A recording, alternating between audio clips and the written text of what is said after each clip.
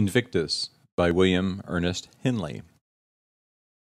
Out of the night that covers me, black as the pit from pole to pole, I think whatever gods may be for my unconquerable soul.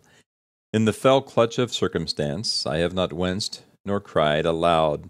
Under the bludgeonings of chance, my head is bloody, but not unbowed. Beyond this place of wrath and tears looms but the horror of the shade, and yet the menace of the years finds and shall find me unafraid. It matters not how strait the gate, how charged with punishments the scroll. I am the master of my fate. I am the captain of my soul.